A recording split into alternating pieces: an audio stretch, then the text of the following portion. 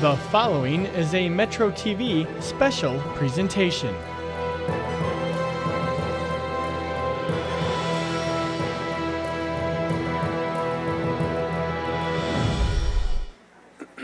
First of all, I want to welcome you to the Department of Public Health and Wellness and to our educational forum on E-Cigs and Hookah and the effects on indoor air quality. My name is Matt Rhodes, and I serve as Deputy Director for the Department of Public Health and Wellness, and I'm going to be charged with facilitating the conversation tonight. So you may be asking yourself, how did we get here, and why are we here tonight? And that's a very good question. The fact is, Mayor Fisher, through resolution, tasked our department to study this issue, and in fact, he gave us 4 explicit tasks with regard to this issue. The first task was to study the available research around e-cigs.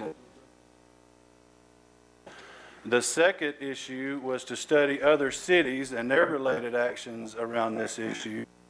The third task was to seek public input, and the fourth task was to set up meetings where citizens could hear experts discuss research and offer opinions. So we feel as a department that we've largely met the first 2 bullet points, and tonight we'll initiate the last 2. We're going to have the opportunity for experts to discuss research and offer their opinions, and then have opportunities for the public to provide input into this process. Just a couple of ground rules very quickly. The forum will be recorded by Metro TV, so it will be available for viewing later. There will be expert discussions. I think you all have an agenda. There will be 3 presentations. Following those presentations, we're going to have a question and answer session and then an opportunity for public input. The panel will be set up following the 3 presentations, and we'll have a couple of other panelists that will join the 3 presenters to be able to answer those questions and provide further information for everyone here tonight.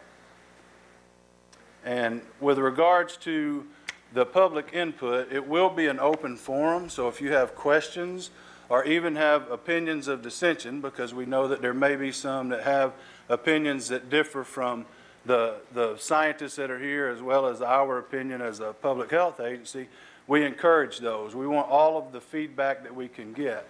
The one thing that we do ask is that you speak into a microphone, and the microphone is set up here, that you can come up to this microphone, or we're hopeful by the time that we set up the panelists that we'll have a handheld microphone that we can share around. But we just want to make sure that everyone can hear the comment and or question, and also so that we can make sure that we gather all of those comments to be able to inform the process. And with that, I think we're going to get into the first presentation. The first presenter, or in fact the first presentation, is titled "Hookah in the Ville, Is There Cause for Concern?" And our first presenter is Dr. Paul Kaiser. Dr. Kaiser received his master's and his doctoral degree from the University of Louisville School of Medicine, Department of Anatomical Sciences and Neurobiology. For nearly 2 decades, he has been involved at the local and state level studying and advocating for health policy initiatives and preventive efforts to reduce the health and economic burdens that the use of tobacco and tobacco-related products place on our society. Accompanying this extensive history in public health, Dr. Kaiser has taught anatomy and physiology at Bellarmine University for 12 years. And I kidded him earlier, I didn't think he was old enough to have taught for 12 years already.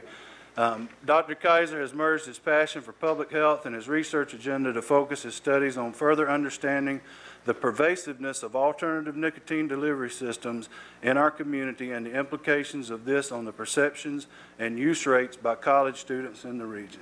So, Dr. Kaiser.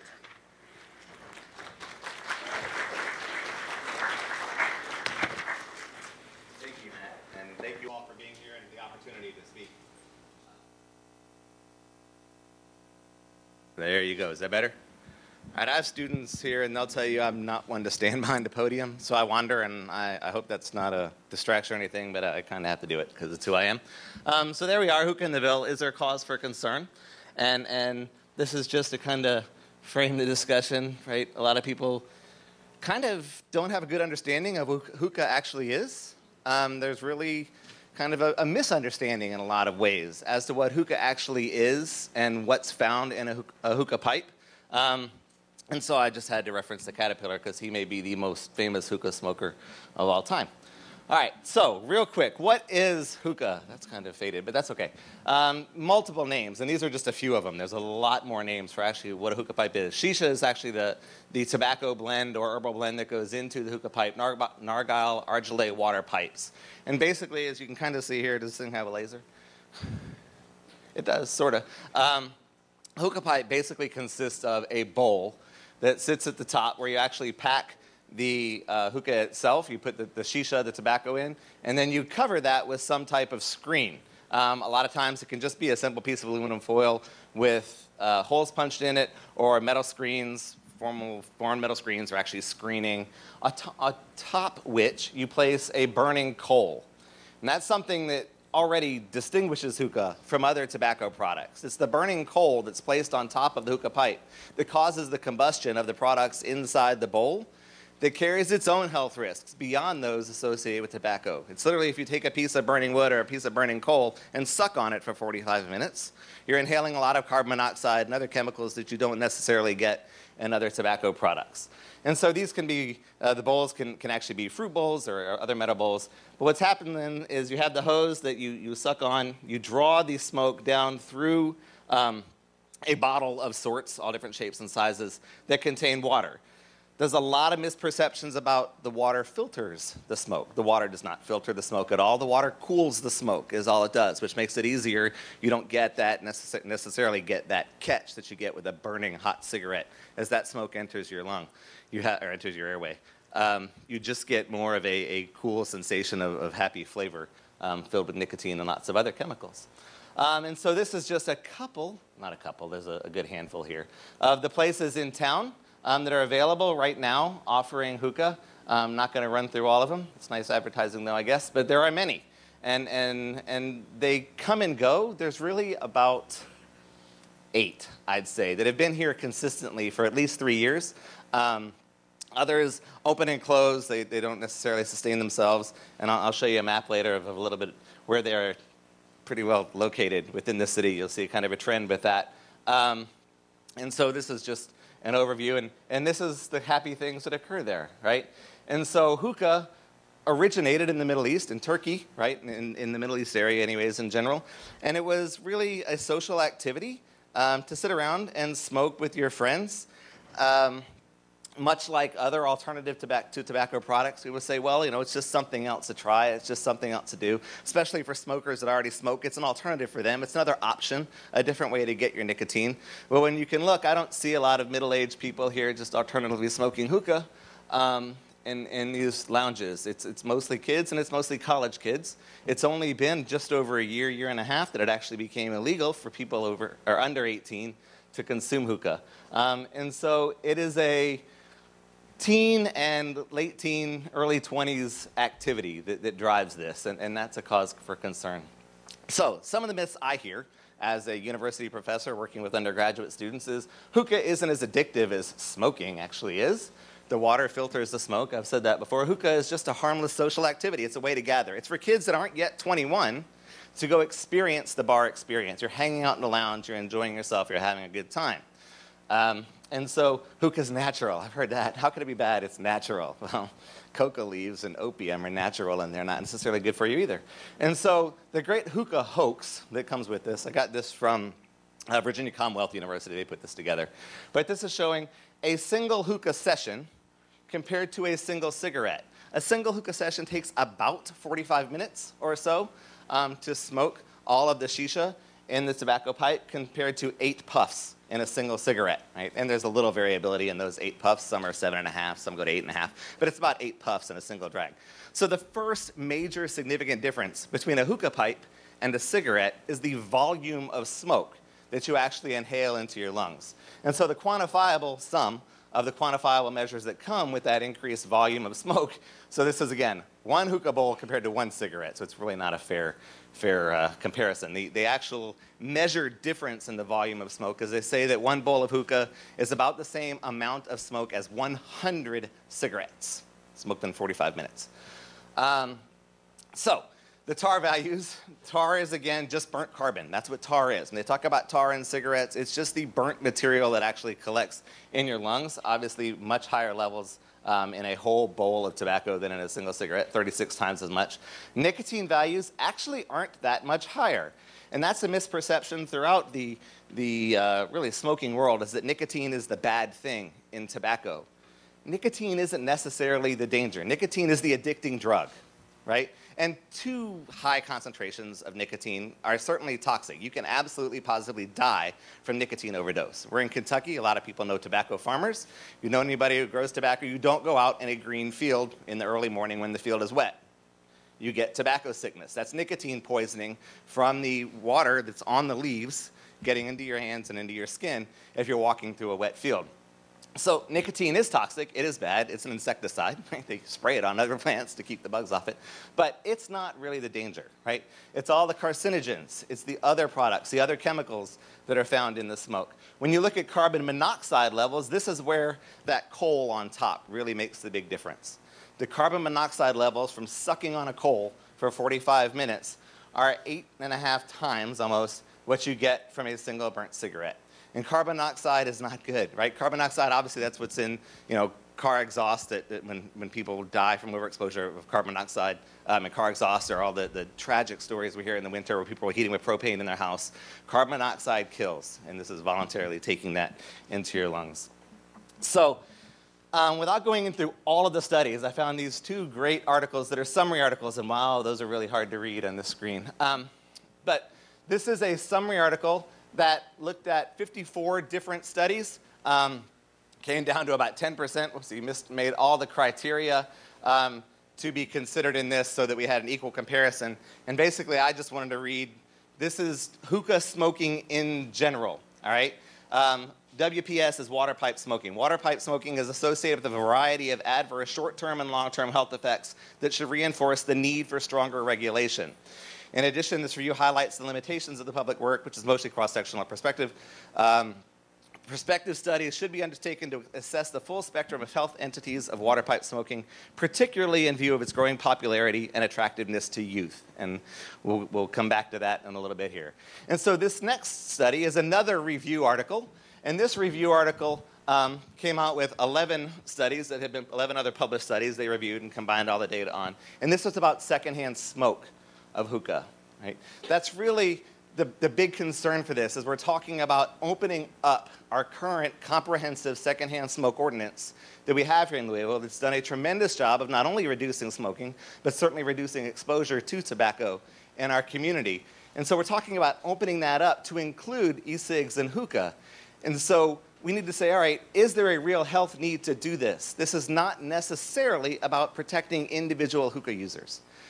That's important, and we need to do that, and we need to help people quit smoking that want to quit smoking, but this is about protecting everyone else. That was the motivation 10 years ago when we passed the current secondhand smoke ordinance here in Louisville.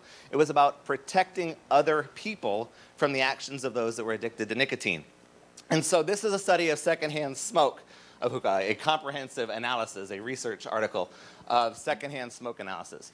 The negative health consequences of secondhand smoke water pipe exposure have major implications for clean indoor air laws and for occupational safety. There exists an urgent need for public health campaigns about the effects on children and household members from smoking water pipe at home, and further development and implementation of regulations to protect the health of the public from this rapidly emerging threat. And we'll touch more about how rapidly emerging it is in a moment. This is a study done in my lab where we went and we sampled air quality in hookah lounges and in other non-hookah places in town. So we did some coffee houses, we did some small restaurants that were comparable size to the hookah lounges in town. We sampled 7, there were only 7 at the time, hookah lounges and 7 non-smoking establishments. So what you're seeing here is research of particulate matter 2.5 microns or smaller. That is what is defined as respirable particles. It's things that we can inhale that get down into our lungs.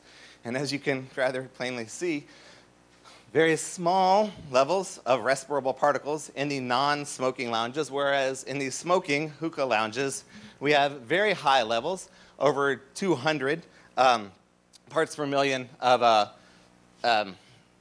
respirable particles, PM 2.5.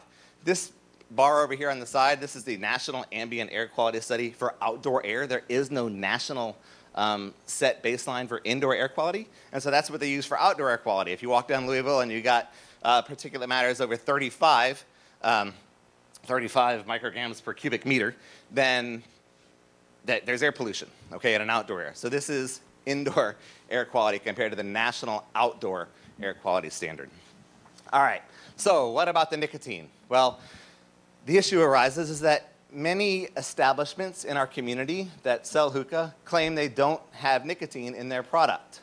They're selling hookah that is herbal, or they're using the stones that are nicotine-laced, but they're saying it's not tobacco. Well, this is a study that very plainly and very explicitly analyzed the effects of non-tobacco hookah and the health effects compared to tobacco hookah. And the results were as follows.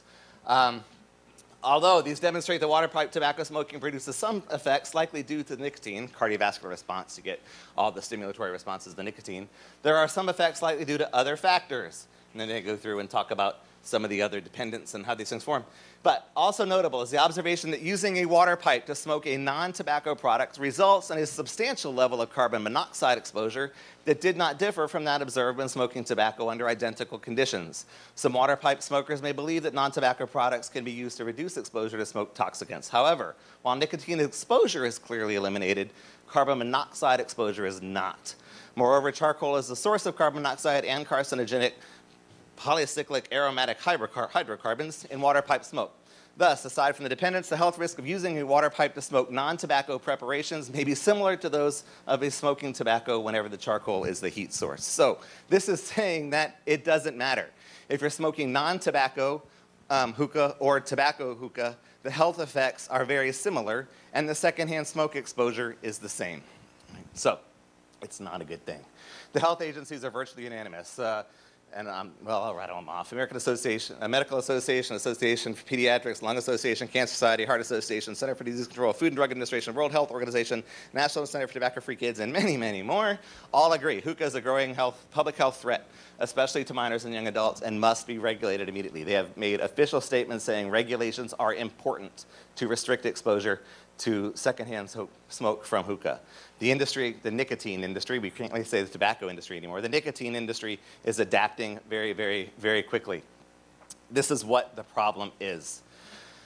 Among high school students, this is this year's April 2016 MMWR, Morbidity and Mortality Weekly Report, that comes from the CDC looking at tobacco use among middle and high school students. Tobacco use of cigarettes is dropping among high school students and has been.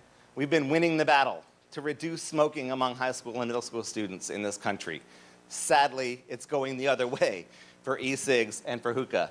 E-cigs, over the past 4 years, 2011 to 2015, e-cigs have gone from 1.5% consumption to 16% consumption among high school students. Hookah use from 4.1% up to 7.2%, so roughly 1 in 12, right? High school kids are using hookah, and this is a graph showing that. And here you can see, here's e-cig use in that time. Cigarette use going the other way. Cigars going down. Hookahs going up, right? Smokeless going down, pipe tobacco going down. Secondhand smoke policies across the country are working to reduce the desire, the prevalence, the exposure to these products. When we all grew up, people my age and even younger, every restaurant we went into, you had the option of, do you want to smoke or not, right? That was your choice when you went in, right? They don't get that anymore. We've changed the culture. We've changed the environment. By allowing these places to continue in our community, that culture is going to go back the other way and is going back the other way with respect to these alternative products. So here's middle school, 0.6% to 5.3%. You're like, those aren't big numbers. These are middle school kids, right? You got 1 in 20 middle school kids is using e-cigs, and 1 out of 50 have already used hookah in middle school in the United States. And so same thing, e-cig use going up, cigarettes going down, cigars going down, hookah going up, smokeless tobacco and pipe going down. So this, I'll be really quick with. This is a study we did in our lab, one of my research students did last semester in the spring. And this was looking at perceptions among college students of hookah use and e-cigs. We took two campuses, Bellarmine and IUS, and I'll show you why that's relevant in a minute. Right? Looking at the perception of risk of use of hookah users, Bellarmine hookah users, right? They had a lower perceived risk of hookah use. This is the actual statement was hookah is less dangerous. So more people believed hookah was less dangerous than those that did not use. IUS, same thing, right? But IUS also, this is a statistically significant difference. IUS hookah users had a less perceived risk than Bellarmine students. E-cig perceptions amongst each campus, here's Bellarmine to Bellarmine, user versus non-user, IUS, user to non-user. Differences among, between users and non-users, but no differences between campuses, all right, on those two different facts. When you look at those that have visited a hookah lounge versus not, those that have visited have a lower perceived risk, imagine that, than those that have not. The reason this is relevant, this is just restating those, and I'm out of time, so I'm going to kind of fly by that. That's restating this. I'll happily share them with you. They're on the thing. But this is why, right? Here's IUS, up across from the river. The red dots, those are the hookah lounges last semester in the spring that were in town, all right, at the time, the active hookah lounges that were open. So all the red dots. This is Old Louisville. This is Bardstown Road. Here's Bellarmine. Here's U of L. There's IUS. IUS had no hookah lounges last semester, all right? So when you look at this, you say, gee, what did we know? E-cig distribution, e-cig perceptions were equal between IUS and Bellarmine. When you look at the e-cig stores, the vapor stores, and these are just vapor stores. These aren't every convenience store in town that sells e-cigs. These are just these specialty vapor stores in town, all the green dots. When you look at the green dots, there's more or less an equal distribution up around IUS and in the city of Louisville, right? East End, West End, South End. There's not so much in the West End. That's interesting. But a whole different study of e-cig stores, right? So there was no perception of risk differences between the two campuses where they have equal numbers of stores in the area. However, there was perception of risk differences. The Bellarmine students here, surrounded by the hookah lounges, had a lower perceived risk of the hazards of hookah smoke than the IUS students who did not. And so it's a study we just found. It really kind of took us by surprise. I wasn't actually looking for those numbers. It's when we crunched the data, we're like, well, look at that. And so it's something that I think really makes the case for we need to get ahead of this, right? Our high school students, our middle school students are already using these at a higher rate. We need to change the perception so that we reduce those numbers. Thank you very much. And this is just a summary of that. So that's my last thought.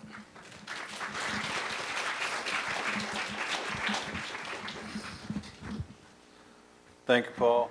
We're going to go ahead and move right along into the second presentation, but I did want to share with you that all of the slides from the presentations are available on our website, will be available at the conclusion of this meeting, and that's www.louisvilleky.gov/health. So our next presenter is Dr. Ari Bhatnagar, and he is a PhD. He received his PhD in chemistry from the University of Kanpur and completed his postdoctoral research in 1990 at the University of Texas Medical Branch in Galveston, Texas.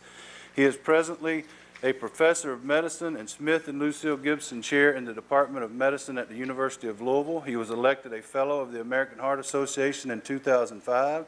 He is currently the director of the Diabetes and Obesity Center at the University of Louisville, where he leads a large multidisciplinary team of investigators studying how diabetes and obesity affect cardiovascular health and disease. He is also the co-director of the American Heart Association Tobacco Addiction and Research Center. He is the deputy editor of Circulation Research. In 2014, he chaired a panel of experts who wrote the American Heart Association Statement on E-Cigarettes. He has published 200 peer-reviewed manuscripts, 25 book chapters and reviews, and over 200 abstracts, and his presentation is Secondhand Exposure to E-Cigarettes. Thank you.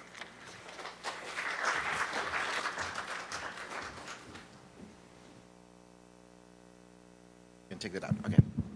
Well, thank you. This is a pleasure to come here and talk to people about some of the issues that we've been worried about and been working on for a long time. And as you all know, the reason that we are interested in e-cigarettes because they have actually gained enormous popularity in the last few years. The use of e-cigarettes has exploded, and that not only that there is one type or two type of e-cigarettes, but there's a whole plethora of e-cigarettes that you can now get, and they come in different shapes and sizes and flavors and use patterns, and this is an ever-evolving field. And we see that what the research that we do with one particular product, within a few months, that becomes obsolete. At the same time, we have a variety of different flavors, and there is a lively debate on the use and the necessity of having these flavors and how they should be regulated. But regardless, to date, we have about over 4,000 to 7,000 different flavors that are available, which is astonishing given that this industry is only a few years old. So what is an e-cigarette? And again, as soon as you put something up a slide like this, it becomes obsolete. This is the first generation e-cigarette. And what it has is that it would have a sort of a light here that would sort of simulate the sort of sensation of smoking. There's a battery and a microprocessor, and that heats or vaporizes the nicotine, and this is a cartridge that holds the nicotine in a particular vehicle, and that's where the emission occurs, which gives a sensation of smoke. So this was invented and patented in China by this guy who was worried about his father having lung cancer, so he thought maybe he could develop a device where you could take nicotine without the harmful effects. So the minimalist approach that he had was, if you take nicotine and put it in some sort of a carrier gas, that you could get rid of the combustion products, which he and others understood are the main miscreants or the main problems with cigarettes. So this was rapidly sort of spread all over the world and was embraced by many sectors of society, thinking that these are much safer, cleaner alternatives to combustion products like cigarettes, and that's what we should sort of worry about. But what do these things contain? They contain, in addition to nicotine, of course, which is the main purpose, although some devices now don't contain nicotine. They contain nicotine, and this is derived from tobacco. And there has been a lot of discussion, both in the FDA as well as the Supreme Court, whether we are going to think of these products as tobacco products or tobacco-derived products. The industry has argued that because there is no tobacco, it's silly to call them tobacco-derived products. But on the other hand, the government has argued that these are derived from tobacco, so they could be tobacco-derived products. So regardless of whatever definition we adopt, currently it is under the jurisdiction of the FDA because it's considered a tobacco-derived product. But it contains nicotine that's been extracted from tobacco, so it's relatively clean nicotine, and it's heated. So this is the main critical difference. It's not burned like in tobacco, where you have a very high temperature and burns the tobacco leaf to extract the nicotine out in smoke so you can inhale it. It is actually just heated. And when you heat it, it actually just comes up in the vapor form. So the levels of most of the chemicals that we've seen in cigarettes and we're worried about, things like tar, carbon monoxide, are not present in e-cigarettes, and therefore some people have believed that there could be much lower risk of these devices than conventional cigarettes. However, the yields of these chemicals vary with the duration of the puff and the voltage and the type of temperature that you can attain in e-cigarettes, and that's variable now. And also that these cigarettes can contain some of the constituents that actually have been linked to the health effects associated with combustible cigarettes. And we are particularly concerned about two chemicals. One is a group of chemicals called the aldehydes, and the other one you already heard about, which is the particulate matter, or PM, which is similar to the ambient PM present in ambient air. So nicotine, generally people believe that nicotine is innocuous, and it's not the nicotine that actually kills you, it's the tar. But since we are from the American Heart Association, we worry about the blood pressure and we worry about heart, we think that nicotine has a significant effect on our cardiovascular health, because nicotine can increase heart rate. You can measure it right away after smoking one cigarette. You see changes in blood pressure, which we think that these persistent increases in heart rate and blood pressures are not a good thing to have. Of course, everybody knows that nicotine can enhance cognition. That's why some people feel very active and alert and in some senses happy after smoking. There is this belief that nicotine also suppresses appetite. That's why people use it for losing weight. But it affects the metabolism and the release of several neurotransmitters, such as dopamine, which gives us the pleasant sensation that people become dopamine junkies. That's why they're smoking, because of the positive feelings they get from it. But you also increase norepinephrine and epinephrine, and both these hormones can actually enhance or accelerate cardiovascular disease. So those are causes of concern. But in addition to nicotine, e-cigs contain propylene glycol, and has generally been considered non-toxic, but nobody has been exposed to propylene glycol or whatever 5 times or 10 times a day for dozens of years. So we do not know what the toxicity of this chemical is. It is used as a solubilizing agent in some medication. It's used to generate theater fog, although now people don't do that anymore. They're using dry ice rather than propylene glycol. And it's been used in the aviation industry. We do know that prolonged exposure is not very healthy, and that this could be of concern, especially in people who are allergic or who have asthma or who are sensitive to this chemical. The thing is, the way it is prepared, sometimes it contains antifreeze, which is really toxic, and trace levels of its related compound has been detected in e-cigarettes. One other cause of concern are the chemicals known as aldehydes, and some of these you've heard about them, and there's been sort of a lot of debate in the literature about how much they produce and what can they do. We do know that they're toxic, they can cause cancer, they can accelerate heart disease, and so we're concerned about them. There are levels of 2 or 3 of them, for example, formaldehyde, acetaldehyde, and acrolein, acrolein is a chemical or an aldehyde generated from burning of any type of fossil fuel. It is acrid, and that's where the acrid smell of smoke comes from, so that's why it's called acrolein. And so some of the levels of these compounds are similar between e-cigarettes and in conventional cigarettes. The ranges overlap. And so even though many devices have much lower levels of these chemicals, some of them have detectable levels of these chemicals, where others have these chemicals in the same concentration that they are present in cigarettes, and that's a cause of concern. But importantly, there is particulate matter, and this is what we were talking about, what Paul is talking about, PM and PM 2.5. So as you can see, if you look at a conventional cigarette here, you can see that there is a peak at around 2.5 microns, which is or about 165 nanometers. So normally, there is a distribution of sizes of particles. And so these particles, some of them are inhaled, and some are taken out by your airways. The cigarette industry has sort of perfected this, so they have developed these particle sizes in a very narrow window, so it doesn't irritate your throat and gets into your deep lung very easily. So this is a perfectly manufacturing killing machine, which actually delivers the most deadly form of these particles in the highest possible concentration. And the idea was that it wouldn't irritate people. If you have particles that are large that would irritate, the people would not smoke. That's what actually happened with the original cigarettes, or roll your own cigarettes contain different types of particles. So e-cigs have the particles is very similar to that present in conventional cigarettes. There is no difference in concentrations. And we are worried about these particles because we know from other research that low levels of these particles can be toxic and cause cardiovascular disease. We think that these particles, when they're present in ambient air, kill people. For every 10 microgram per meter cube increase in particle, PM 2.5 levels, there is a 1 to 4% increase in cardiovascular mortality. And this is only 10 microgram. And let me show you the levels that are attained with cigarettes and with e-cigarettes could go into hundreds of micrograms. So it's like air pollution in Beijing rather than air pollution in Louisville. So we know very precious little about what the e-cigarettes do. There are some studies showing that acute effects can cause increases in the air resistance or airways in your lung, and but others have found really not very large effects. There is some recent studies showing that e-cigarettes can also interfere with your endothelial function or the function of relaxation of the blood vessels, but we haven't had people using them for a long time to know what the long-term consequences would be. So the important point here that I want to make specifically is that the relationship between the toxicity and dose in cigarettes as well as in air pollution is nonlinear. So you could get about 80% of the harm from smoking 3 cigarettes of what you would get from smoking 2 packs. So this is for cardiovascular mortality. The cancer effects are different. The cancer goes linear. The more you smoke, the more risk of cancer you get.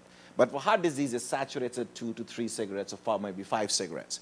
So even if the effects of e-cigarettes are much, much lower, suppose they are 30% as toxic as normal cigarettes, we don't know how much, but suppose that they were, we would not see a significant harm reduction because of this nonlinear relationship. right? So it is important to remember that even though people tout e-cigarettes containing much, much, much less levels of these toxic substances, we do not know how much less that means in terms of harm or toxicity rather than in terms of concentration. So people have measured the levels of these nicotine as well as PM 2.5 in people who have been vaping in these closed areas or in different scenarios. And what they found was that although much less than nicotine, than conventional cigarettes, there's still measurable levels of nicotine that are present in the environment. We could see levels of PM. And let me remind you, so I was saying, and Paul was showing that, so if like 30 microgram is a big sort of event, a pollution day, and we can get about hundreds of micrograms with people smoking e-cigarettes indoors. So this is really a cause of concern. They have done a variety of other studies in which they show that there are spikes of these aerosol particles. What people generally say is e-cigarettes have vapor. That's completely wrong. What e-cigarettes emit is an aerosol. The difference between a vapor and an aerosol is that a vapor is just vaporized gas, but aerosol is a gas in which particles are suspended. So e-cigarettes is not a vapor, it is aerosol. But aerosol is not a very fashionable word. They're not easy to say, so people refer to this as vaping. You can see that there's increase in these particles in time. As you can see over here, I mean, somebody's vaping, but also if you increase the temperature of the e-cigarettes. And in a variety of settings, if you have a cafe-like setting, or you have people vaping or using e-cigarettes in rooms, or in home-like settings, you could see measurable effects. For example, if there was a person smoking e-cigarettes in a house for a week, you could get about 10-fold high levels of nicotine in that environment. So this is almost as much as somebody smoking in that house. Even if you do a ventilated chamber study, you get the same amount of sort of nicotine. And this is really significant, because when they compare people smoking and people not smoking, and people vaping or using e-cigs, the secondhand exposure was about the same. You get the same amount of nicotine as a bystander if somebody was vaping or using e-cigarettes next to you, or if somebody was smoking a cigarette next to you. So although the deadly combustion products may be reduced, the amount of nicotine delivered is about the same. And so when we talk about indoor smoking ban, it comes to be somewhat of a personal rights issue, that a person next to another one has a right of not being involuntarily exposed to a psychoactive and a vasoactive substance without their permission or consent. And so that's an argument of not permitting e-cigarette use in all places that we can. And then there is the e-cig events. People go to these events, and they have these vaping competitions. They have competitions who can blow the biggest amount of bubble and biggest amount of smoke cloud. And therefore, those areas, and as you can see here, that those areas have high levels of this vape or aerosol. And it's actually been measured, and what the measurements show, that these PM levels can actually go to up to 600 to 700. And these are very, very high levels. Remember, for every 10 microgram, there's a 1 to 4% increase in cardiovascular disease deaths and mortality. And these are going up to 400 to 700 micrograms per meter cube. So these environments are certainly not healthy, and certainly not something that we could accept as from a public health standpoint. But finally, I think that the most sort of important point that I want to make was this. For many years, we have actually campaigned against the use of cigarettes and against the spread of cigarettes in youth and in adults. And one of the reasons why we've been so successful is that we've been able to, and this is from the American Heart Association, American Lung Association, we've been able to denormalize smoking. That we have been able to convey to kids that smoking is not cool, it's not acceptable, it's not a social practice that we condone. We have, and by we and the entire public health community has hounded the advertisement agencies, the radios, the TV shows, movies, to minimize the appearance of smoking. And even in movies, we don't condone actor smoking. We don't let the tobacco industry sponsor sporting events. We don't want tobacco and smoking within our environment and within the visibility of our kids. And certainly I can tell you, like for my kids, they've never seen anybody smoke in close to them, never. They've not seen tobacco advertisements on TV, movies, and channels. It's not cool. So if we permit people vaping or smoking indoors, then we run the risk of normalizing this behavior again. And that would lead to this epidemic, which has already started, that there is this increased exposure to smoking. And we know that kids who can see other people smoking or see other people using these devices are tempted to use them. And so these act like gateway drugs, and you sort of subconsciously allow them or give them permission to indulge in this sort of behavior. And this is a dangerous trend. We've seen that 8% of our youth are now have reported using e-cigarettes, and there are several million kids around this country. And that we should do all we can to implement existing laws and have the sort of enforcement of clean air laws that have worked for our anti-smoking campaigns, and so they should work for the anti-e-cigarette campaigns as well. So as public health activists, we are concerned that that we should consider these products seriously, because they might be in some sense sort of wolf in sheep clothing, and so we need to be careful about their use and spread in society. And certainly, public health people in the American Lung Association, American Heart, and American Cancer are worried about this. Thank you. Thank you. Thank you very much. Our next presentation is titled Electronic Smoking Devices and Hookah, Implications for Policy, and the presenter is Monica Mundy. I'm sorry, Monica Mundy. That was an easy name to pronounce, and I made a mistake. So she has a master's in public health. Monica is a program coordinator for FRESH, Freedom for Radon Exposure and Smoking in the Home, research study, and a community advisor for the Kentucky Center for Smoke-Free Policy. Monica is a PhD student in kinesiology and health promotion at the University of Kentucky. Monica received her Bachelor of Arts in Communication from University of Kentucky and Master of Public Health from Eastern Kentucky University. So please welcome Monica Mundy.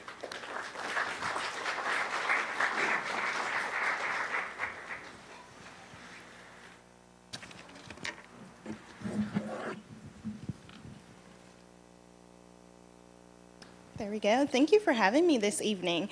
I want to talk a little bit about the need to include e-cigarettes and hookah in all smoke-free policies to protect workers from harmful air pollution.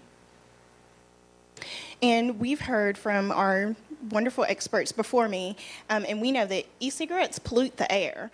E-cigarettes don't emit products of combustion like a burning cigarette, but they do emit secondhand aerosol, and they contain tiny particles and toxic gases that we see in secondhand smoke. And these tiny particles and toxic gases cause heart and lung disease and cancer. And e-cigarette particles can reach concentrations almost as high as in Lexington before their smoke-free law. And to give you a frame of reference, in Lexington, before their smoke-free law, their PM 2.5 was 199. And the outdoor standard, as you've heard before, is 35. The aerosol, it does give off an aerosol and not a water vapor, and it does contain different items, one being propylene glycol, and it can be a lung irritant, eye irritant. Formaldehyde can cause cancer. Nicotine, we know it's addictive. It affects fetal development, and it can contribute to heart and lung disease and cancer. Get it to go. There we go. And we also know that e-cigarettes may encourage dual use versus switching altogether. So let's talk a little bit about support for e-cigarettes and smoke-free laws. There is bipartisan support throughout all these organizations to regulate where smoking and tobacco products are used, and for that to also include e-cigarettes, and that includes the American Society for Heating, Refrigerating, Air Conditioning Engineers, the World Health Organization, the ACS-CAN, American Heart Association, American Lung Association, Americans for Non-Smokers' Rights. And currently in Kentucky, we have 14 communities that do include e-cigarettes in their smoke-free laws, the most recent being the city of Litchfield, which actually goes into effect January 1st, 2017. And to talk a little bit about hookah, we do know that hookah also pollutes the air. As we heard, a typical hookah session is like smoking 100 conventional cigarettes. And a study in Lexington, Kentucky hookah lounge found that particulate matter, that PM 2.5, was found to be 3 to 6 times higher than the outdoor standard. So hookah lounges are often included under a tobacco retailer exemption or a tobacco business exemption. Currently, 28 Kentucky smoke-free laws exempt retail tobacco establishments. So they, in essence, allow hookah lounges. And language can be included in the definition of smoking to permit hookah use. And we currently have 6 communities that do have a broad enough definition of smoking to cover hookah lounges and hookah smoking. So exempting hookah lounges leaves workers unprotected from secondhand smoke. In 2010, the FDA wanted to regulate e-cigarettes as a nicotine delivery device. And a judge actually decided in the favor of the company that makes Enjoy e-cigarettes and said, no, it's actually a tobacco product. So if you fast forward to 2016, the FDA has put into effect a deeming rule, and this extends jurisdiction to e-cigarettes, all cigars, hookah, and other products. It does not allow for modified risk claims.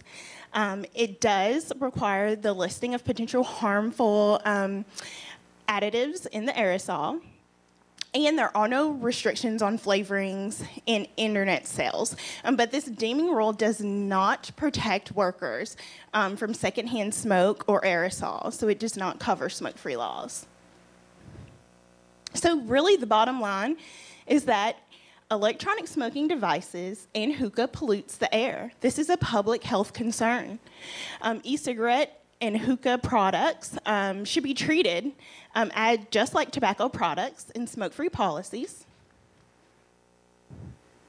Covering e-cigarettes and hookah in all smoke-free laws, we should also use a broad definition of smoking that can be adapted to cover future tobacco products, remove tobacco business exemptions, and protect all workers from exposure to e-cigarette and hookah smoke. And Louisville can do this by just making small modifications to their current law. Thank you. Thank you.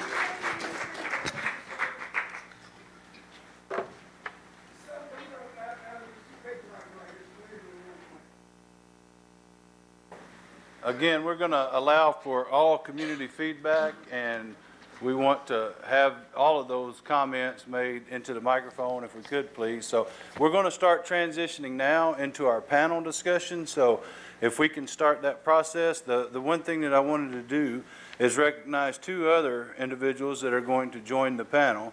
First is Dr. Robert Jacobs. He's a PhD. Dr. Jacobs is a professor in the Department of Environmental and Occupational Health Sciences and director of the Masters of Public Health program. Dr. Jacobs received his bachelor's and master's from Baylor University and his PhD in environmental sciences and engineering from the School of Public Health at the University of North Carolina. Dr. Jacobs has published over 60 peer-reviewed articles, 14 book chapters, and given over 40 presentations. Dr. Jacobs' research interests include health effects associated with indoor air and exposures to organic dust in agricultural and industrial environments, inhalation toxicology, international environmental and occupational health practices. So welcome, Dr. Jacobs, and thank you for being here.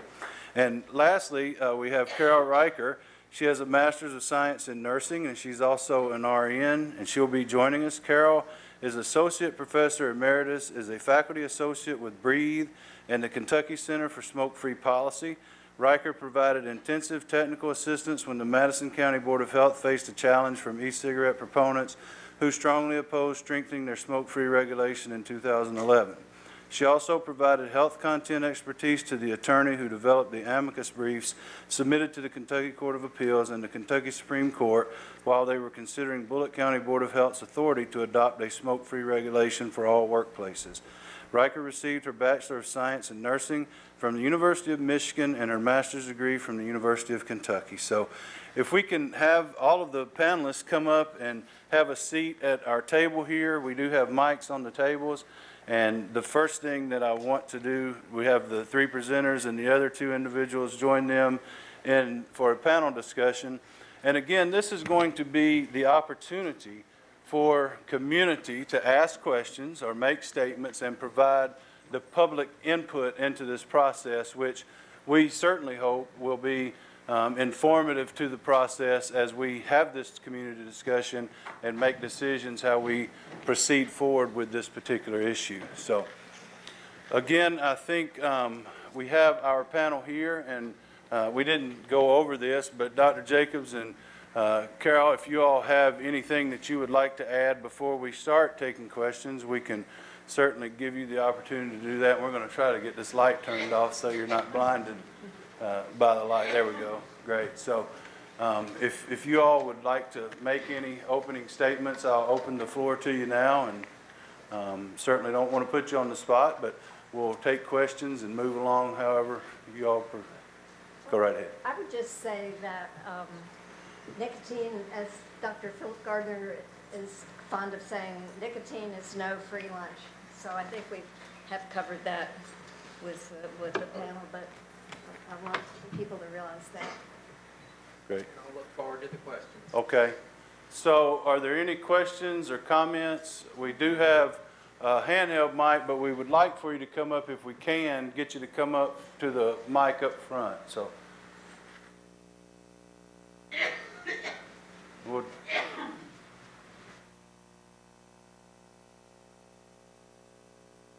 Thank you. And I may have more questions later, but first was just a clarification about the difference between vapor and aerosol. I wasn't much aware of that. I don't think it was explained. So just a little detail of what actually is aerosol compared to vapors. Yes, so vapor is when you take a gas and you vaporize it. So you just have water, for instance, and you just heat water and you get steam. And whereas aerosol is something that you have steam, but in the sense there's also particles suspended in it. So when you have a mixture of gas and particles, that's an aerosol, and a vapor is gas.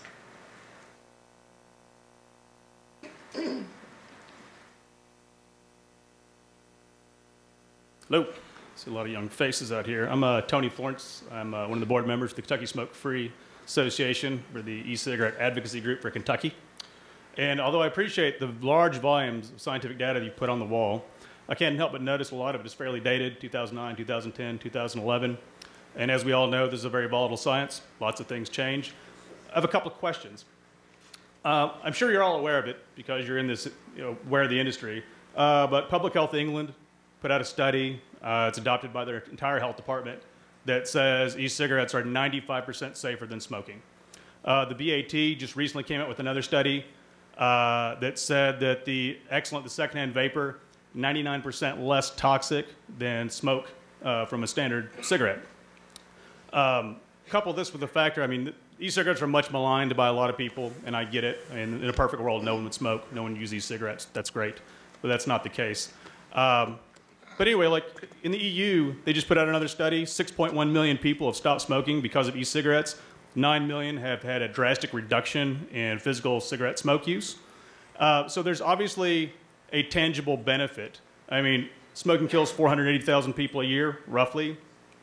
E-cigarettes, there's not a lot of science out there yet, but I haven't heard of anybody dying from just, vaping as it's intended to be used.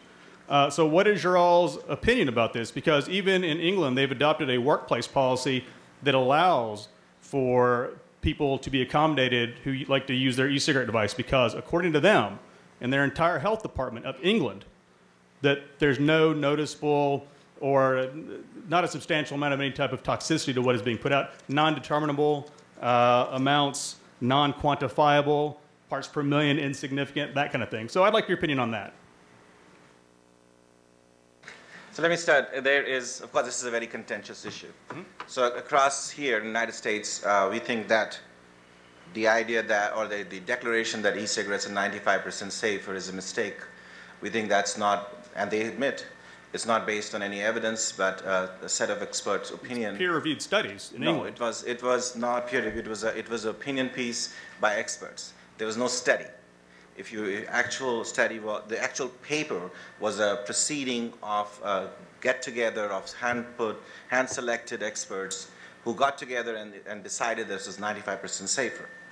I think that's a mistake. You cannot, especially scientifically, honesty and integrity, you cannot say things that you do not know. So we do not know whether or not how safe they are. So to claim that's 95% is a disservice to science. So these experts arbitrarily picked a number that was adopted by the Health Department of England. Yes, sir. In the Health Department of England, if I recall correctly, they were the first people to even tell the United States that there's a causal link between smoking and lung cancer back in the 50s. So I guess apparently the Health Department of England is not reliable? Not reliable, yes. Oh, that's interesting. That's good that your opinion. They have been widely that. criticized. They think that the public health, it's not the health department, it's Public Health England. And Public Health England's recommendations are not binding. The PHE, several leading scientific journals have claimed that they have been helpful in the past, but in this time, they've done a disservice to England, and that this policy they should not claim that it's 95% safe. Or if they claim, they can say it's their opinion. They're perfectly welcome to say that. And they're perfectly welcome to have in the belief the system that this is going to revert the epidemic of smoking. And certainly they presented findings, at least some of the findings, very selectively presented, were actually favoring that, like you said, that there are lots of people who've quit smoking. I don't know whether they've quit smoking or whether they have indulged in dual use. In the United States, we've had a different experience. You talked about dating. This is dated material. This is 2016. So we found that there are 3 to 5 million kids who've never touched any tobacco products, have been using them. Certainly not a good thing that we can condone. And we cannot tell our kids this is 95% safe and you just go keep using these things.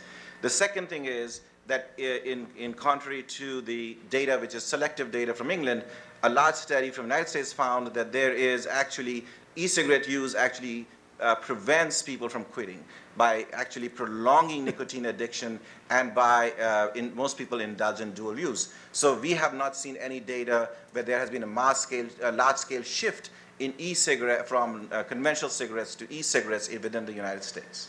So the 6 million people that quit, it's not an indication that e-cigarettes work. Is that what you're saying? It prolongs it, even though they quit over the period of like a year.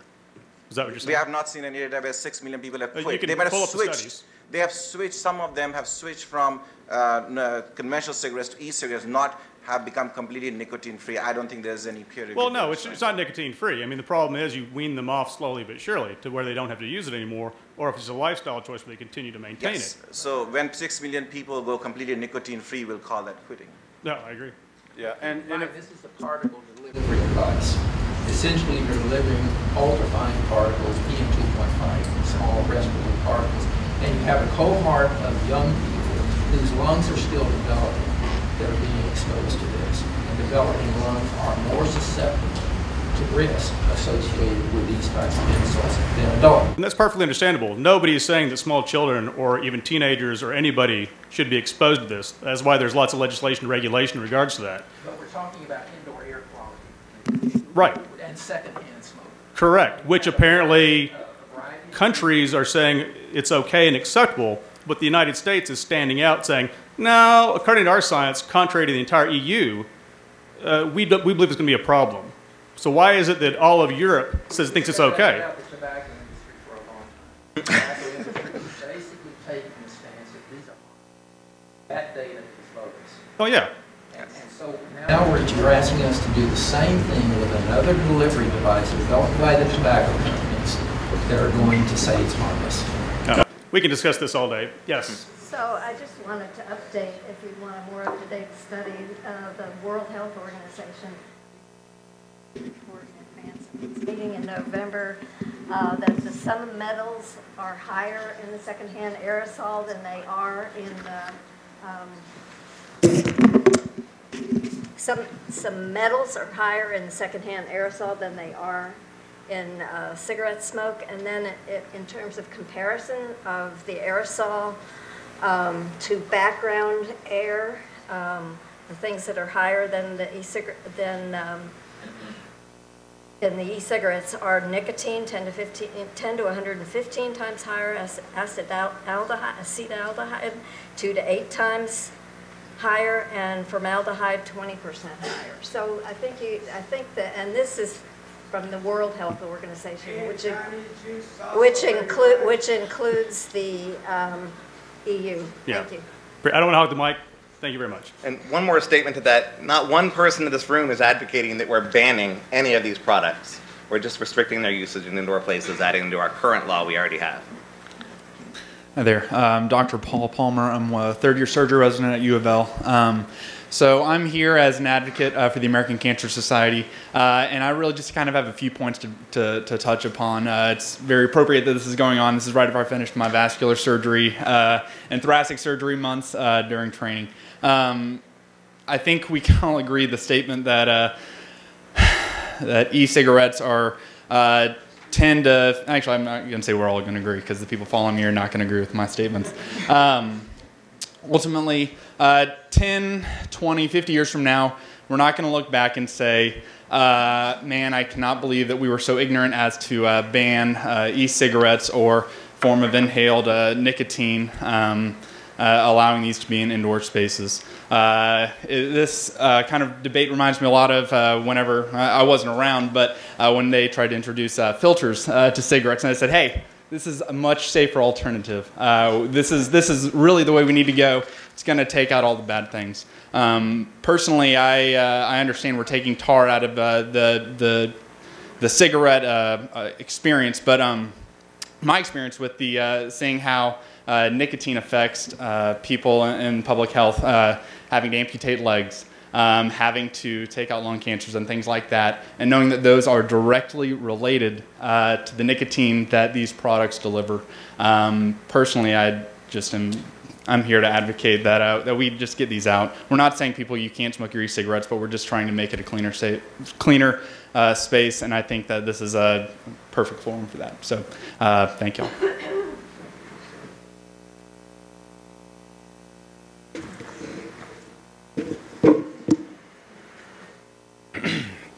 My name is Troy LeBlanc. I distribute, I export, I import. I have retail stores, all electronic cigarettes. I also sit on the Kentucky Smoke Free Association board. A couple points I want to make. I did notice that in your testing with respect to the event, was that you? Okay, the event showed levels as high as 800 on the PM 2.5. In a room with 1,000 people whose sole purpose of being there is for vapor and to test vapor products continuously at different tables to test flavors. And wouldn't you agree that cigarettes at their max are 1,200 PM 2.5 for a single cigarette in a room? You know. Yes. There was levels as high as 1,200 for a single cigarette you in a chamber test. That's right. You know. One thing I really wanted to drive home is when I first started my business, it was for money, and I wanted to make money. But when a 70-year-old woman comes in who hasn't smoked a cigarette in a week, and she had smoked cigarettes for 50 years straight, it changes everything. Absolutely everything. And you know, e-cigarettes, you may not agree, save lives, but they are safer. And you can't walk into a convenience store right now and say, hey, let me get a pack of Marlboros with less nicotine. You get one level of nicotine across the board. You know what we do? We provide plans for our people to start at a certain nicotine level and pare their way down. I just came out with a new product that's 12 bottles, 12 nicotine levels, and you go down one nicotine level every bottle you finish until you hit 0. We are helping people. We are absolutely helping people. Do I think it's safe? Me, an importer, a distributor, an exporter, a manufacturer, a retailer. I'm telling you it's not safe. Absolutely not. Is it safer than a cigarette? Hell yes. So I agree with you that there is evidence to suggest that the e-cigarettes might be safer. We are just not sure what number to ascribe to them. Sure. That 95% or 50%, we don't know that yet. So that's out. The thing with public health policy, and as somebody who can advocate for that, we can listen to stories or anecdotes. We have to ultimately rely on evidence. If there was a very large, sort of sampled study which shows that yes, e-cigarettes can help people quit cigarettes altogether, we would change our policies. We believe in what the evidence suggests. But we don't. There are anecdotal evidences there. Yes, that's true. But we cannot go by that because lots of things work by placebo. But the bigger problem is this. You say that we have e-cigarettes, and it's really heartening to see people switch from cigarettes to e-cigarettes, and they're much healthier. But the other side of the equation is that we are committing 3 to 5 million kids lifelong habit of nicotine addiction. Now, we have to decide how, as a society, we're going to weigh these risks. So are we happy if, whatever, some 10% or 20% really old people stop smoking and feel much better? At the same time, are we willing to pay the price of recruiting 5 million kids into this habit?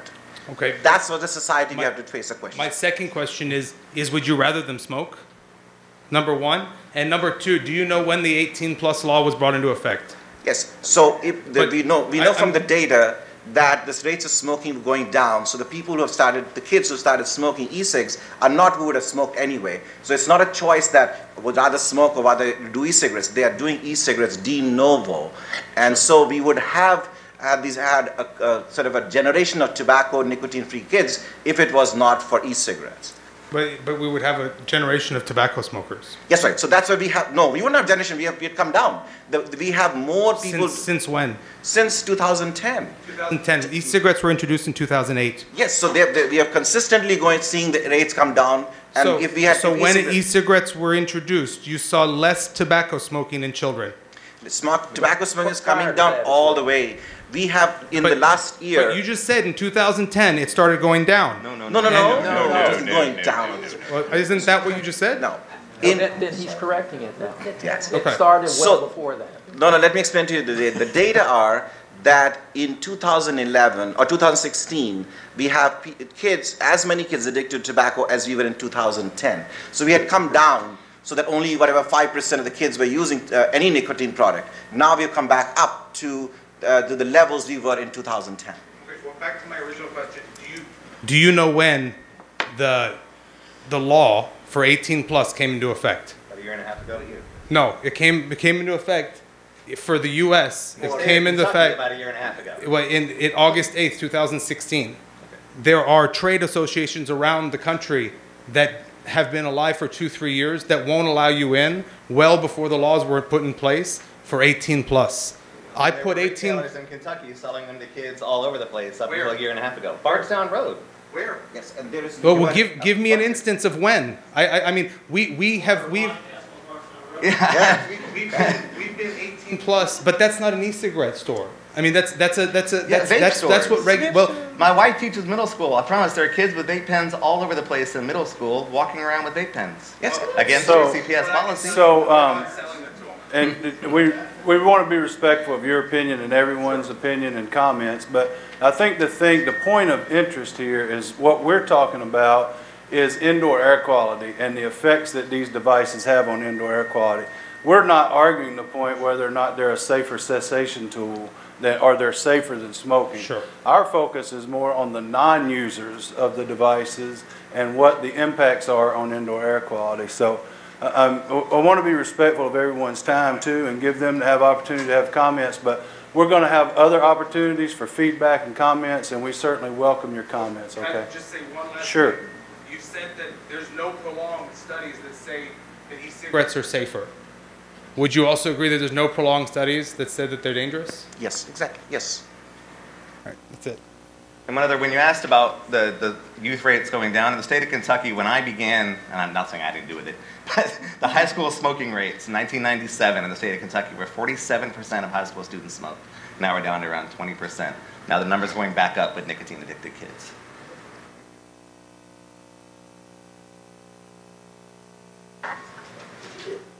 Hello, my name is Keith Hadley with Kentucky Smoke Free Association. I'm also a retail shop owner. He's very passionate. But I appreciate this panel being here today. For the most part, I was here to see what you had to say, to see exactly what information you did have about vaping, because obviously we don't know all of the answers, but I would say that we agree that it is, in my opinion, a cleaner product, which you're not arguing. So today we're talking about the indoor smoking ban, correct? So for us to be able to pursue this technology, have more studies done on it, and for us as retail owners to be able to help people to at least get off of traditional tobacco.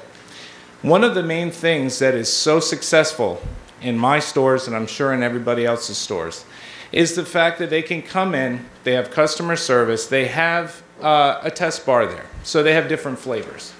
A lot of people, they'll come in and say, I've really tried to quit smoking, I want a tobacco flavor. We have that to offer for them. A lot of people don't want to taste tobacco because for those who smoke, you know after the second cigarette, from the first time you smoke, you lose your palate, you can't taste anything, you can't smell anything. So we ask them, okay, what kind of foods do you like? You know, do you like strawberries? Do you like this or that? That is the main focus for us because each individual is unique in what they need. So you can go to a gas station and get menthol, mint, you know, tobacco flavor, okay? Those devices, in my opinion, those devices are e-cigarettes.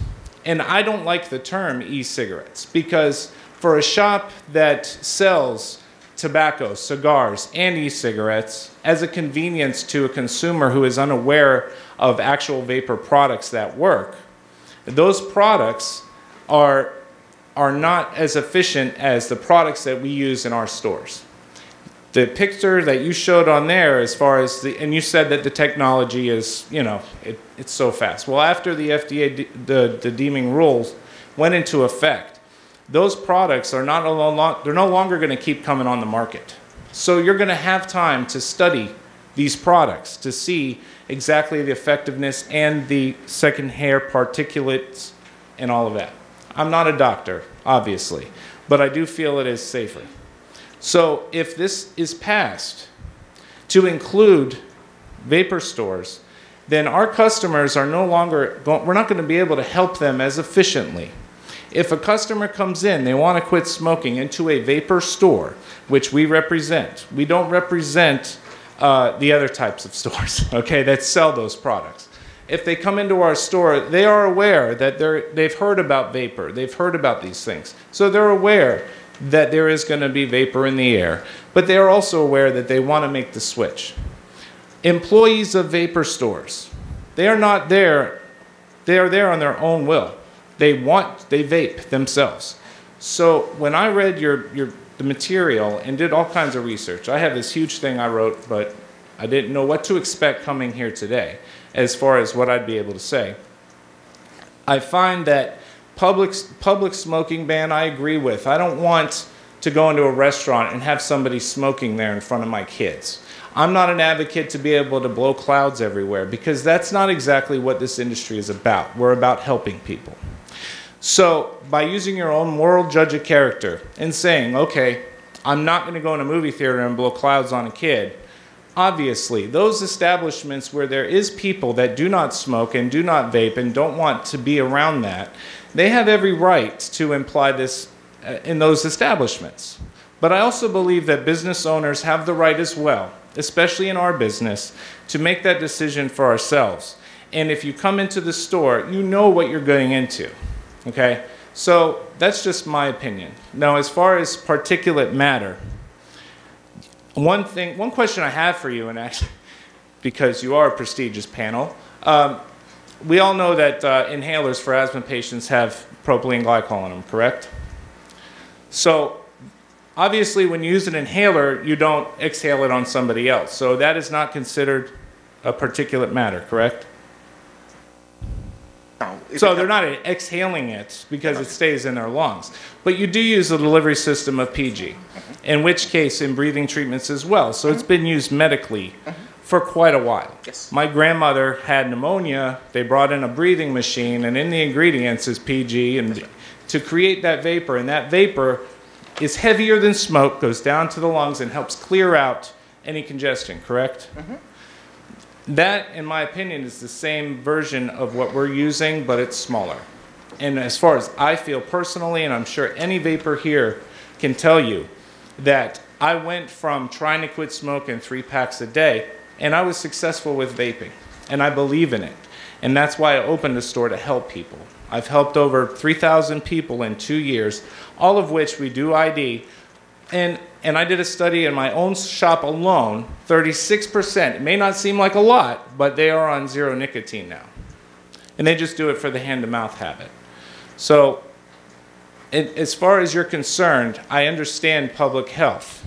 But if this impacts small businesses and revenue for the state of Kentucky, we are the people trying to help to clean up our air, to help people become healthier. We are the people who are advocating for people not to smoke. Like I said, I don't believe we should be compared to e-cigarettes, because that was a horrible term from the beginning. And the fact that it says cigarettes, I don't agree with. So I appreciate your time. Thank you very much. I appreciate your feedback. Thank you very much. I've got one more comment. Yes, comment here. I just wanted to mention one more comment on that. The stats I gave a few minutes ago from the World Health Organization study was in the section called Health Risks to Bystanders from Exposure to Exhaled Aerosol from ends and ends users. So it is higher, and it is from the exhalation. I can't speak to asthma inhalers, but... I was going to comment again, I completely appreciate the business end of this, but I can say as an advocate, it was part of the Smoke Free Louisville campaign. It comes up in every time there's a secondhand smoke ordinance. It comes up every time there's a secondhand smoke ordinance, that the cigarette or nicotine industry advocates for exemptions to allow for businesses who sell the products. And we went through this with cigar bars, right? Cigar bar says we only sell cigars. People come in, know they're getting cigars. The issue comes in dosages. It was interesting that you brought up the asthma inhaler, because again, it's a whole dosage issue. You're comparing the volume of PG in an asthma inhaler to the volume you're getting in one puff, even of a vape pen. I don't know the numbers, but I can imagine the dosages are significantly different. And that's what goes through then with the tobacco and nicotine business in the establishments that are trying to get the exemption for exclusive right to allow consumption of their products in their stores. It's a dosage issue. Yes, the people that sell your product may or may not vape. I'll take your word. You say they all do. I don't know. But I've heard, every waitress smokes as well, and I know that's not a fact either. So I'll take your word for it. But the fact is, when you're not vaping, you're not taking that in. If you allow that in your store, those particulates are remaining in the air. And so the entire time you're at work, you're exposed to those particulates. So from a public health standpoint, yes, you're getting a dosage every time you hit your vape pen. But beyond that, you're not. And so that's the whole advantage of taking it outside. You're getting your one exposure. Then you go back inside and you're protected. And that's the public health reason that we strongly advocate against exemptions in public health policy. Thank you. Sir. I appreciate the scientific stuff back and forth. I appreciate that we're not trying to put a business out. We're talking about public smoking. But I just want to talk some anecdotal stuff. I've been teaching at the same community college for 14 years. And in my opinion, I'm seeing more and more people standing outside e-smoking, or whatever you want to call it, vaping. They're sitting there. And longer times. In other words, the breaks used to be 5 minutes for a cigarette. Now they're out. It's like an inhaling thing. And that's my anecdotal evidence. And my anecdotal evidence from people that I know that have tried to stop quitting, now they got that thing all the time. It's like a constant thing. So I see, seemingly to me, an addiction. And I think it does. If I hang around by the door and talk to these people, because now some faculty are starting to join on smoking, I kind of feel like you're in that. I don't want to keep standing there anymore. So I think it is. What we're talking about, what I don't want is to have to smoke somebody else's stuff or breathe in stuff. That's what we're talking about. It's great if it helps somebody smoke, but anecdotally, I don't know anybody that's helped stop smoking. If anything, they're inhaling more stuff per day than they did before, and it may be better stuff. But, so, yeah, let's help people to stop smoking, but let's not make us all have to breathe that stuff. So if you're just talking about public spaces and stopping kids, and kids are smoking a lot more in e-cigarettes. So that's what I'm for. Thank you. You actually got the major issue unraveled, which is that if suppose the e-cigarettes are 50% safer than normal cigarettes, but you smoke at twice as much, we are almost at the same place. The thing with the cigarette, it's finite, it burns itself and it's ended, but once you start, you have to finish. The thing with e-cigarettes is that you can do it intermittently and continuously. So there is this big concern that it might actually increase the level of addiction, and that could be coming out as people using more often than they should. Sir, if you'd like to step up. We are down to about 8 minutes left for the forum. So. Make it quick. I'm Christopher Kellums. I am associated with a shop that is associated with KSFA. I'm terrified of public speaking. So I'm a little frazzled. Not to discount your study, but what voltages were you testing the vapor at? So we've looked at a whole range of voltages, and the stronger the voltage means the more the temperature, more 6 volts and higher. Correct. Would get to what you get is what you call a dry puff. So all the way from the beginning to the end in the voltage range, there is a range of increase in these toxicant substances. Correct. So the higher the voltage, the more the toxicants, particularly aldehydes. Not only that, at least in cigs, the cigalikes, if your tank is half empty, which has more air in it, you triple or quadruple the generation of these toxic compounds. So it depends upon how much air you have in that tank and then what voltage and temperature you're using. Correct, but are you using actual, and like you said, it's constantly evolving, are you using actual devices for this, or are you using a controlled environment where you're applying a certain amount of voltage to the substance? Well, it depends on which study. Some of the studies, when we expose, say, animals, or we just measure toxicants, we use a smoking machine set at different voltages. In some, when they measure changes in people, we actually let them use the device as they feel most comfortable with. So it varies. Okay. I had so much right there, and then I get here, and I can't remember what it was, and I apologize. I may come back around. Let me collect myself. Go right ahead. Apologize. Thank you, sir. Thank you.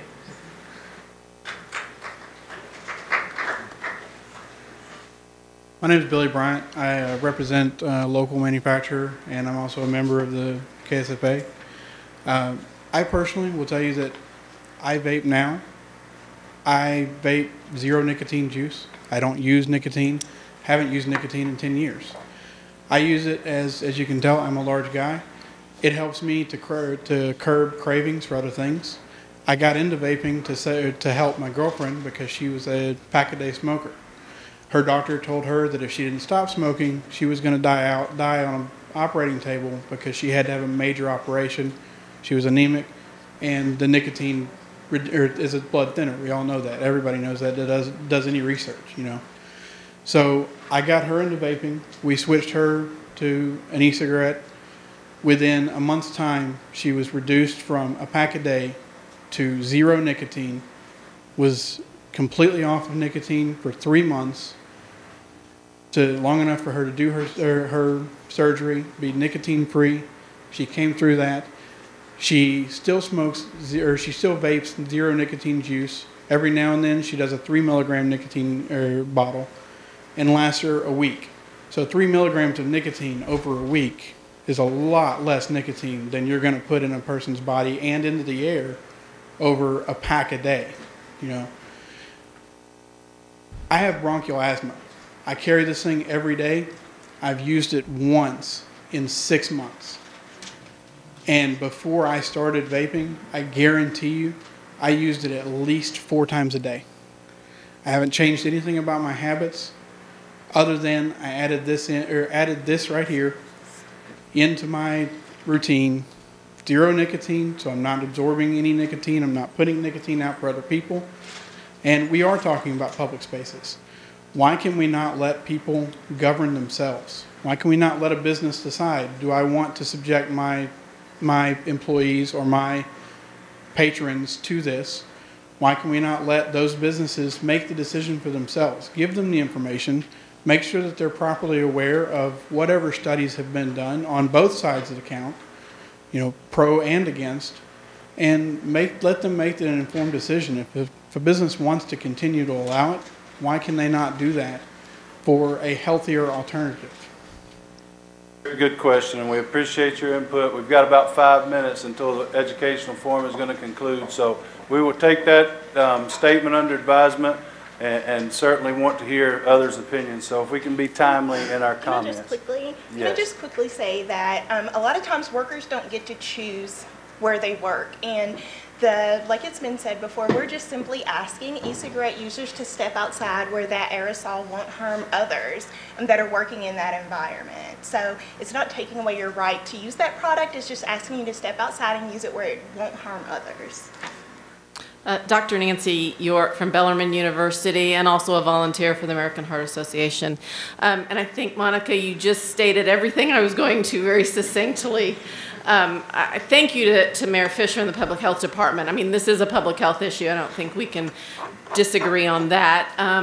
And I think it's very important for everyone to realize that no one is being told they can't use e-cigarettes or hookahs. It's in the manner or where they do it, and we're just asking for public health. That's all we're asking. So thank you all. Thank you. We have time for 1 or 2 more comments or questions.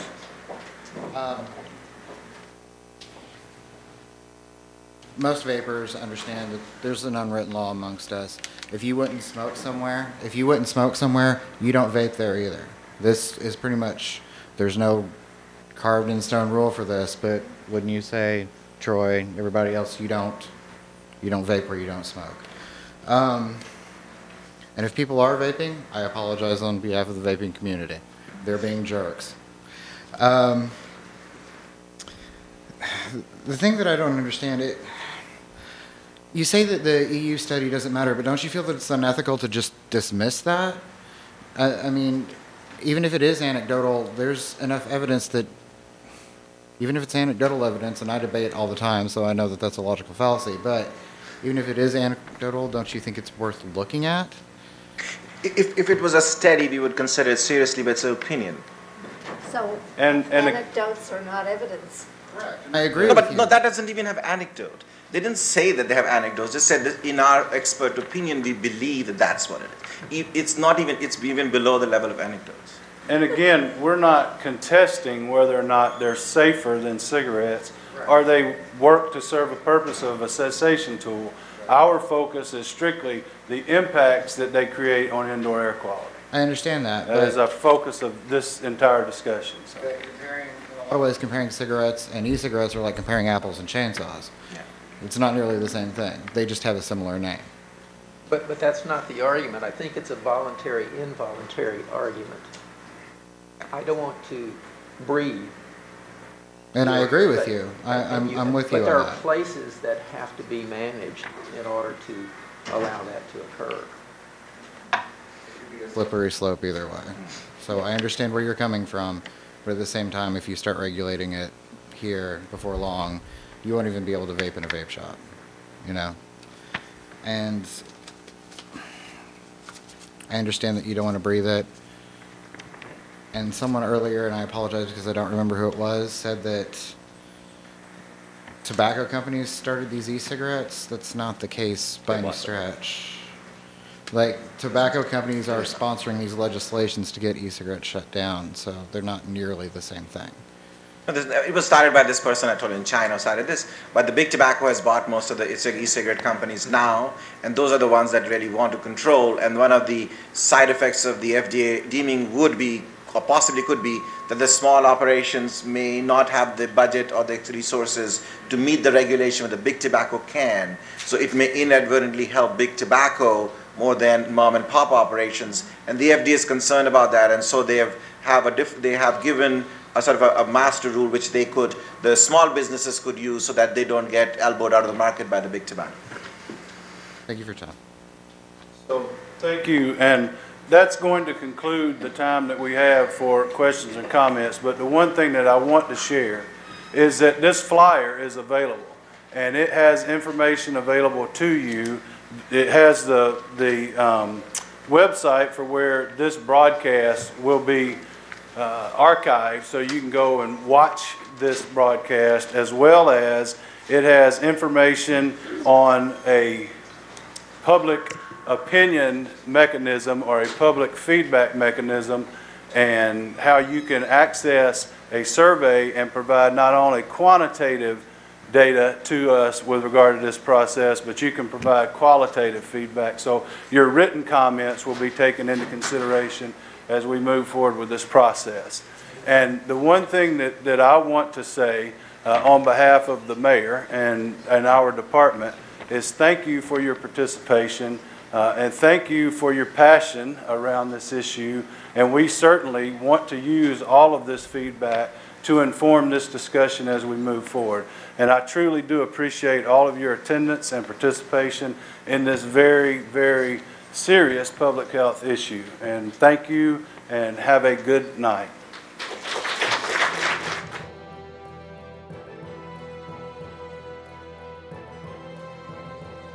This has been a Metro TV production, a public service of Louisville Metro government.